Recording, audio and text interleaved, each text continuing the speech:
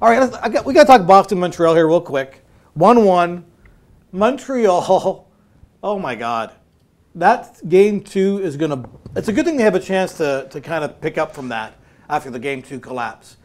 Is there any way to explain, Phil and Perry, why Boston has this knack for coming back in games? Well, if you think about that first game, they were all over Montreal. They were. And hit goalposts, hit crossbars. Price was fabulous. He was fabulous in game 2 also.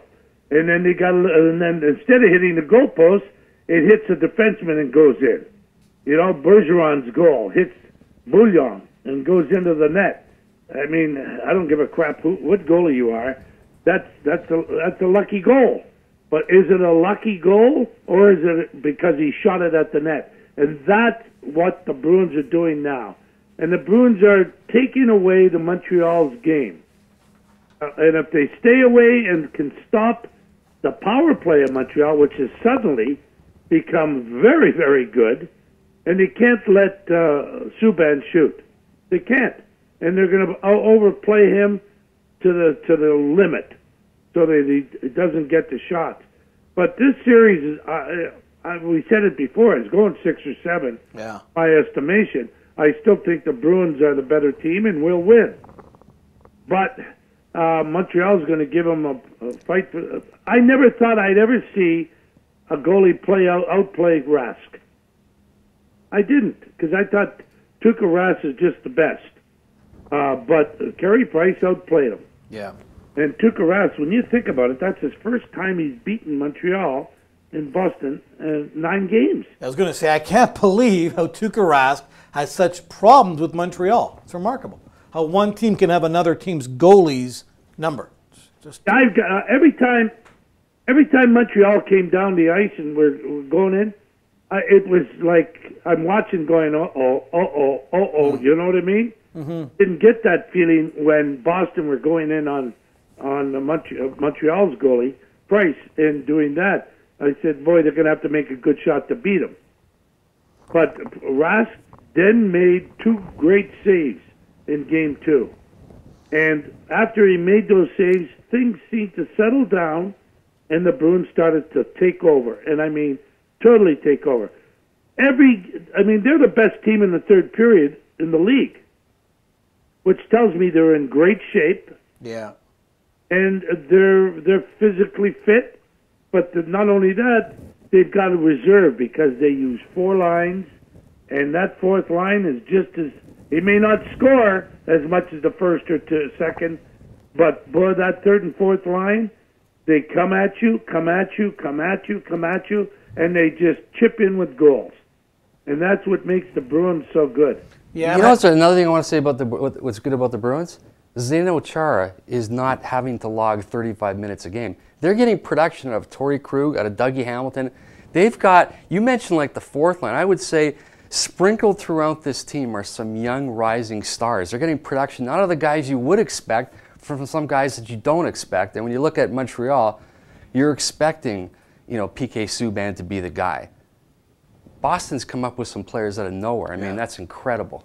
Yeah, and with the Bruins, I think because they're such a big physical team, they wear teams down, and maybe that's why they've had these third period comebacks, because as Phil said, they're deep, 4 lines deep. Not too many teams are as deep up front as the Bruins are, and because they're so physical, they just hit you time and time again. They wear you down. It's kind of like, I heard Nick Kyprios on the radio say this the other day, it's a guy like Milan Lucic.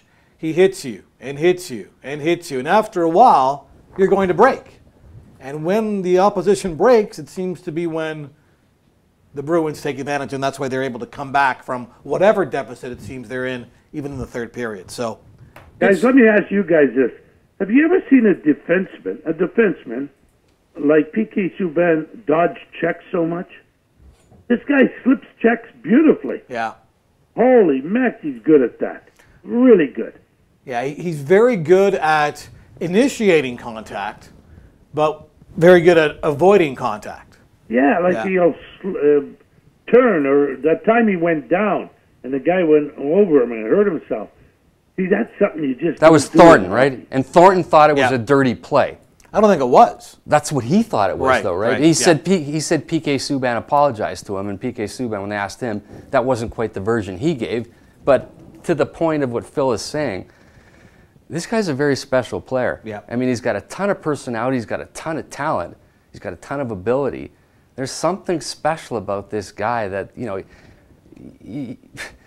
again, this is a guy who was lucky to get on the Olympic team, was barely used at all. Didn't have the greatest start to this season, but all of a sudden this guy is really, really pouring it on. Right? And I don't care if he'll deny it. I'm sure there's a part of him thinking, okay, the coach for the Bruins is Claude Julien, who was one of the assistant coaches on Team Canada, who didn't play me more than one game at the Olympics.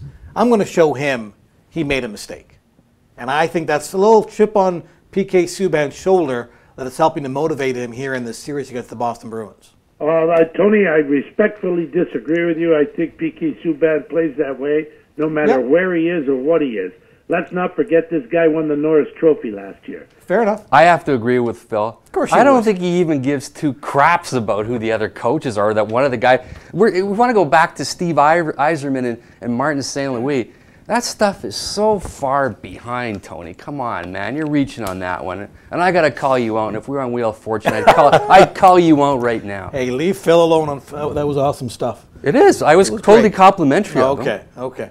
Hey, so we've got a bit of a war of words going on between Montreal and Oh, yeah, but that Boston. happens all the time they play. Well, I was going to say, does that really have an impact? Like, does that, like, for the Bruins to say, oh, we figured out Carey Price, does that really, at the end of the day, have an impact on either team?